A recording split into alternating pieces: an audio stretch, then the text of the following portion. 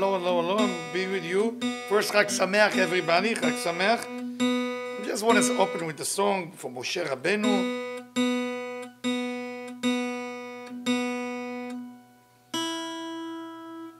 Let me see.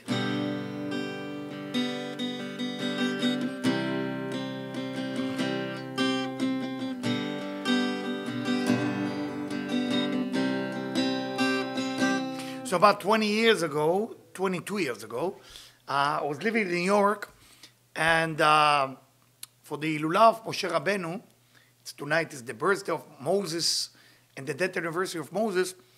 What we did, it was a band called Sheva, and the drummers of Sheva was my student at that time.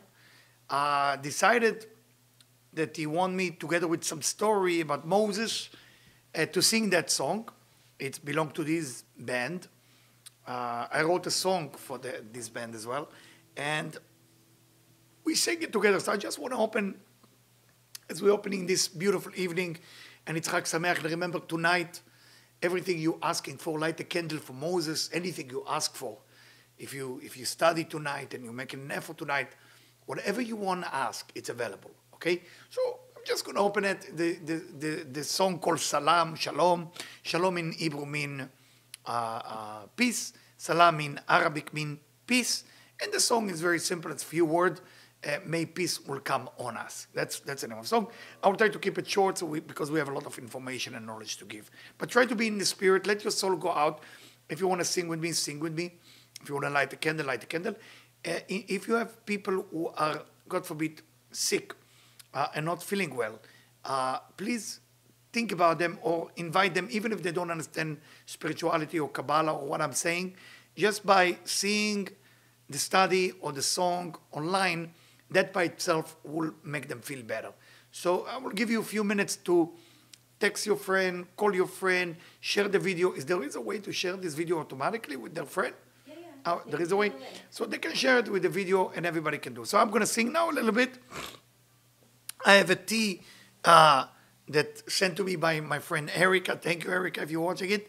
The tea is basically good for my throat. Hopefully my voice will be better.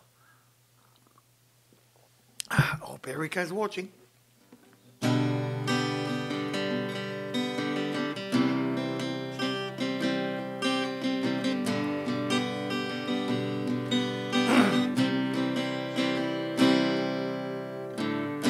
עוד יבוא שלום עלינו, עוד יבוא שלום עלינו, ושלום עלינו ועל כולם. יבוא שלום עלינו, יבוא שלום, יבוא שלום עלינו.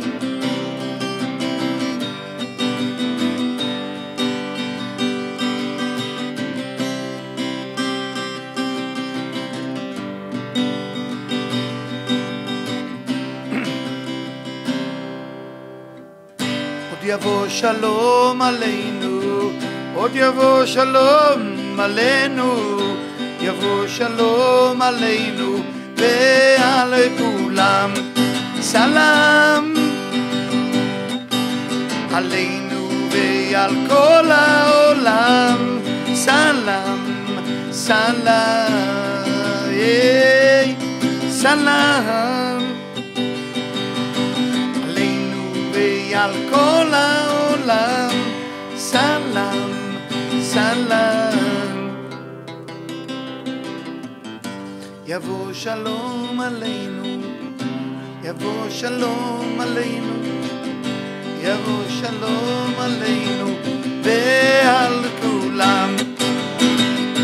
יבוא שלום עלינו, עוד יבוא שלום, יבוא שלום עלינו ועל כולם. סלם עלינו ועל כל העולם. סלם, סלם. Time to welcome Moses now to study. You had a chance to share with your friend and call all of them. And hopefully it will be a wonderful night of miracle to cure all people from all disease, from all problem, from all the issue that might be having. So we're going to start first explaining short about Terumah, the portion of Terumah that it's this week. Then we're going to study a little bit about Shabbat Zachor. This Shabbat is called Shabbat Zachor. It's the Shabbat of removing all the illusion. And then we're going to talk about Moses, okay? So we have a few things to cover. Hopefully we'll be able to do all of it together. So the portion of this week starts with the idea that God talked to Moses and is saying to Moses, talk to the Israelite and they should take contribution. They should take contribution from every person who wants to give the contribution. And this is the contribution that you take, gold, silver, and copper. And then he talk about different fabric, different animal skin, and so on and so on. And the idea we need to understand the word contribution, charity, tithing. When you say contribution, the word contribution is in Hebrew terumah. Terumah. When you break down the word terumah in Hebrew, is tarum hey. We know that the name of God has the letter A in the end. Tarum means elevate. So elevate the last letter of the name of God. Meaning, when you're elevating the name of God back to wherever it belongs, then the name of God is complete. And if there is no space, there is no chaos. If there is no chaos, there is no disease. If there is no disease, there is no pain, no chaos, no problem. So, when we give charity, when we give contribution, we have to think about it. It's not enough to think about just the idea you're saving somebody and now they're going to have food tonight, which is good. It's nice. But you got to think about something more. You elevate the world to a different level. That's what it is. Now, in the portion of Terumah, we're talking about the building of the tabernacle. So why the whole concept of contribution and charity is mentioned within this week portion? The idea is, if you think about it, what is the tabernacle? What is the holy temple? What is a synagogue? What is a place of prayer? What is all of it? I mean, what's the concept here? If you think about tabernacle, and if you think about synagogue, if you think about a place of worship, where is the idea came from? When the Israelites left the desert, they came from being slave and idol worshiper into a nation that worships through spiritual knowledge of Kabbalah, the connection to the divine. And they build a perfect structure that was told by God to Moses, Moses to Bezalel, and also from Shevet Dan, okay? And that was the Mishkan, that was the tabernacle. But if you read this week Parsha, God is saying to the people of Israel, make me a tabernacle and I will dwell among you. It should say, make me a tabernacle and I will dwell within the tabernacle. Not among you and not within you. That's what God's telling them. What is the secret? If you think about God, do you think if I give you 10 locations of vacation, that 9 location is a 5-star hotel, and 1 location you read through that information, review, and you hear that the last 20 people who went there had food poisoning, the air condition is broken, no heater, no ocean view.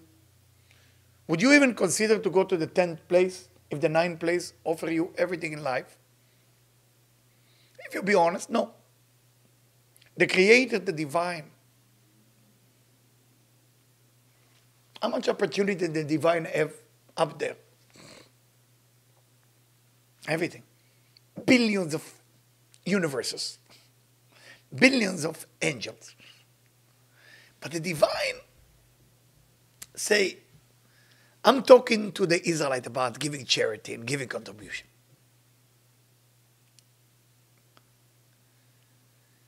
And I'm teaching them that contribution is for them. How do we know it's for them? It doesn't say v'itnu li terumah. It doesn't say they should give me charity. Ve'ikhu li terumah. They should take for me charity. Meaning, when you give charity, it's for you. It's only for you. I don't know a lot of people who truly understand it, but God gave me the privilege to meet among the few people who understand how to give charity. God gave me the opportunity to meet so many of them.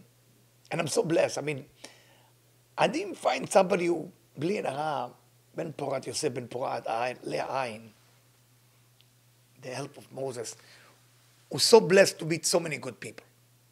I don't know how many of you meet good people in your life. I meet good people. I'm surrounded by good people in my community here in LA, in Florida, in New York, in London, in Chicago, in Colorado, in Texas, everywhere. Everywhere. Sweet human being. In Canada. Sweet. I don't even know where else. China. Good human being. From all the world. Is available. So, what is God trying to tell us? I cannot tell my people to give charity if I don't give myself. So God give us an example. You build me a tabernacle in the desert. Can you imagine? In the desert. And I will dwell within it. I will dwell within you guys. God is leaving everything behind. And he let all his energy go where? Into this world, the chaotic world. And when you find a way to bring God into this world, because God doesn't need an invitation, but he needs a vessel. It's not that he needed. If God comes without a vessel, we can get burned. It's like almost getting closer to the sun without protection. So God said, listen, I want to give you way more than you can even dream. What do you dream about right now? $1 million? I want to give you 100 million. How much love you want? 1 hour a day. I want to give you all your life love. How much health? But you need to have a vehicle. Like, what is the vehicle? Terumah. Contribution. What is your contribution? Go and build some structure for me. Bring some donation and we build. And it reminds me, when Debbie and me built Vital, it wasn't easy in the beginning. Structure of the web, structure of this, putting the video, not having money. And we managed, Baruch Hashem, bli nara, thank God, thank to Moses, to make it all for free for people, whatever people want. Not only that, we have so many family. And the idea, what I'm trying to tell you, if you think of giving, that's become the vehicle where the dwelling of God can go in it. That's Terumah. That's Terumah. Now, today I receive a gift. I receive an old book from 200 years ago. Do I deserve it? Absolutely not. Do I love it? Yes. Those kind of gifts make me happy. What is it? It is a book. It's called Or Israel, Biur Tikunei Zohar. What does that mean? This is, Rabotai, Gvirotai, this is from Rabbi Israel Mikoshnitz. You remember the story I always tell you about the poor couple that don't have nothing to eat, and the husband dances around the table with his wife, with the soup, with the beans and all this. Remember that the Baal Shem Tov promised them that they will have a kid, and he will name Israel, that's him. So he, Rabbi Israel Mikoshnitz, wrote commentary on Tikunei Zohar. So he writes like this. On Terumah. Coincidence, right? I just received it today.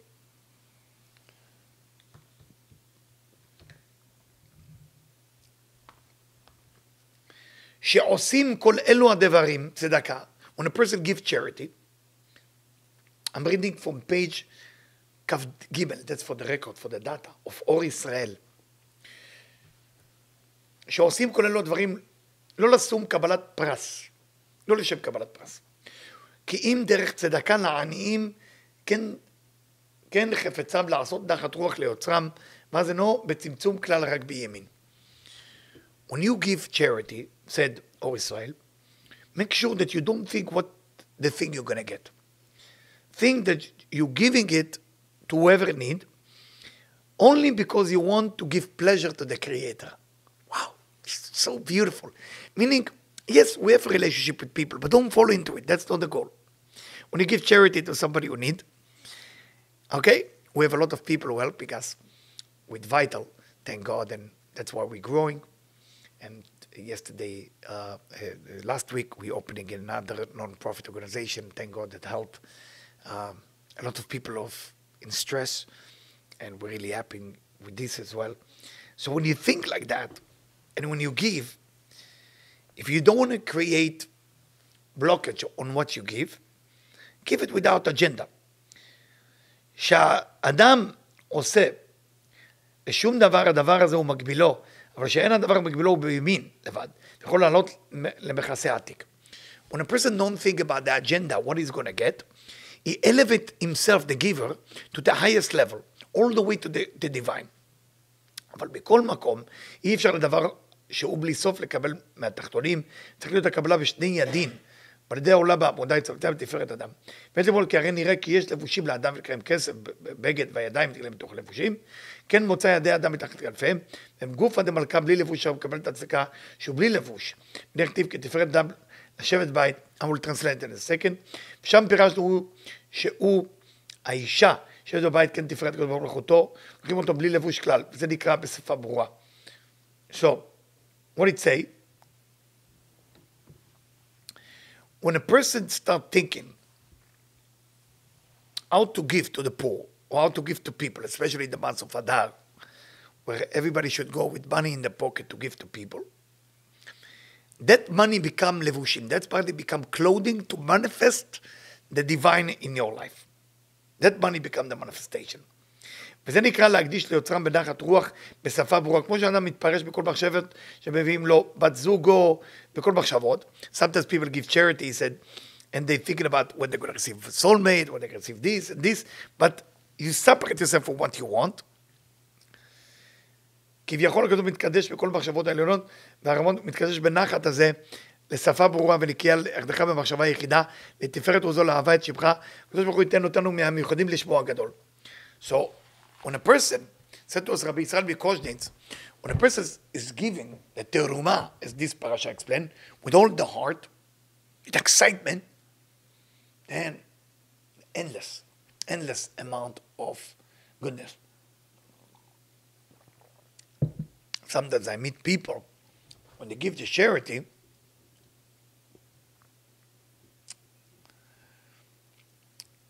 they're making a deal. Or some people who give it to me, they want to impress me. It's good, not bad. It's better than nothing. But there is some people who just give. It's beautiful. And then I hope that's what they do. They have a relationship with God. Because look what the Zohar said about Terumah. כך צריך הצדיק לרדוף אחר הרשע. The righteous man have to chase the wicked man. ולקנותו במחיר מלא. And to buy him in a full price. What does it mean? What does that mean? כדי שיסיר ממנו הזוהמה ויכניע את הסמך א' ויתקן את נפשו. If you see somebody who is a terrible person and you're chasing them, you give them cake and cookies and drink and whatever they want, just that eventually they will listen to you so they can change spiritually to become better thing. כי נחשב לו כאילו הוא ברא אותו. זוהר verse 41 סולם. It's considered as you created it and give him birth. וזהו שבח שיתעלה בו כבודו של הקדוש ברוך הוא יותר משבח אחר. There is nothing more that the Creator expects you as a person to do. You find the worst person and you try to make them better.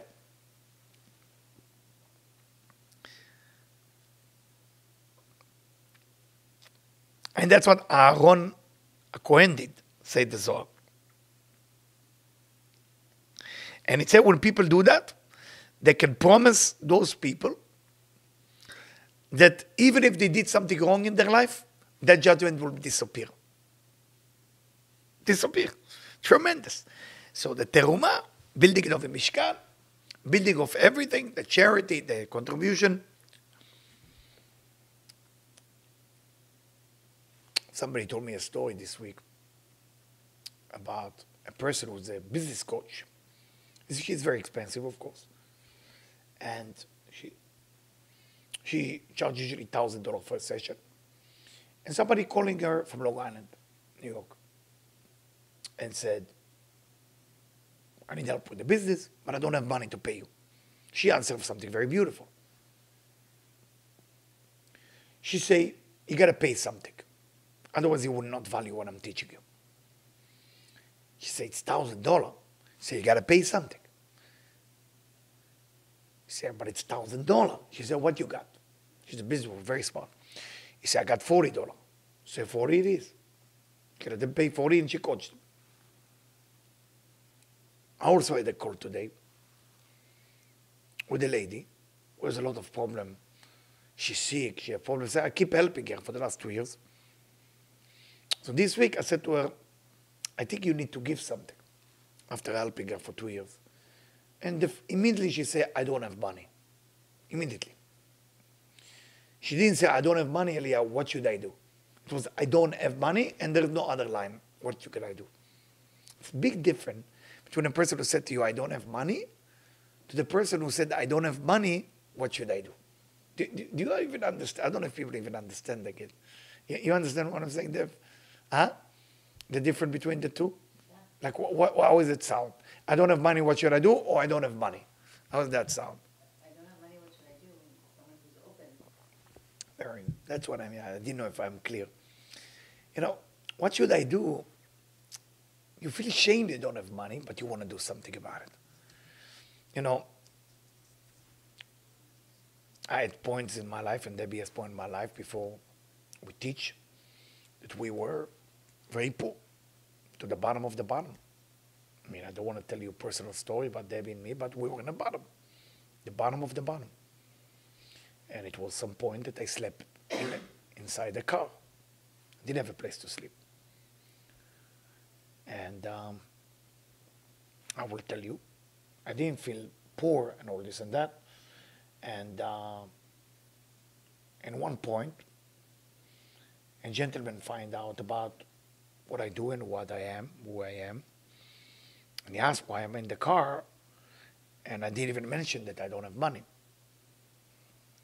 So I told him that I enjoy more the fresh air. And the guy, may God bless his soul, the Sultan family, felt it, and he said, I disagree with your decision, and I'm going to take care of everything. Whoever tell you they don't have money, but seek help from you for 2 years, no good. Everybody has something to give back. You either give back a joke a day. You either tell something. But when somebody tells somebody like me in my position as a teacher, as a rabbi, as a guru, as a coach, I don't know how you see me, as a human being, you don't just ask for help without thinking, what can you give back? You know, about 7 years ago, I had a lady, wonderful lady. She's a famous model from Venezuela. She took me to her house and she asked me to do some lectures, and I started giving lecture. Then she said to me if I can stay after the lecture to talk to her. She started crying. She said, my people in Venezuela are suffering, Eliyahu. I know you are very direct and honest. Please help me out. What's going on? I said to her, the people of Venezuela, and I'm sorry if you guys hearing it, if you're in Venezuela on the line, are slave mentality. Slave doesn't mean that the slave. Slave mean they want things just to happen to them, but they don't want to do something about it. And if you live in Venezuela, or if you are from Venezuela, you've already been poisoned with that consciousness. It's called slave mentality. Slave mentality is how can you receive everything for free? So if you think how to receive everything for free, Not just money, because you don't have to pay with money, but you have to pay with something.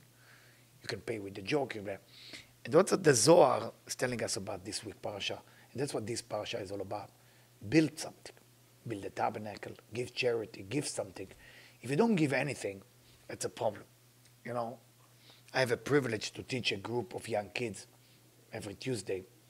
I have the privilege, a guy named Nathan is helping me doing it. Wonderful guy, wonderful. One of the leader of our next generation. And he's going to change the world. And the idea is the group of those young people don't pay. Why am I doing it? Why am I doing it with you? You don't pay right now for that lecture. The idea, I choose for me to do a sharing. And I choose to do a sharing. But if you reach out to me and you say, Eliyahu, I can't pay, how can I give? That's different. But if you say, I reach out to you and I say to you, you got to give something, and you tell me, but I don't have money, it's almost, you're choking. So if you have somebody who want to help Venezuela, tell everybody in Venezuela, not the leader is just a reflection of the people. Tell everybody in Venezuela, stop being slave. Not slave to the leader, slave to your desire to receive for oneself alone. You just want to take without giving nothing back. That's why you're suffering. That's why you end up with a leader like this. Nothing going to change Venezuela until you change that. Things will change when you will change. Things will never change if you don't change. The people of Israel was worse than the people of Venezuela. They is left as a slave. Generation of slavery of 400 years in Egypt. Idol worshipping into the desert. Building a tabernacle because they want to include God in everything. That's how you win everything. All right? That's Terumah.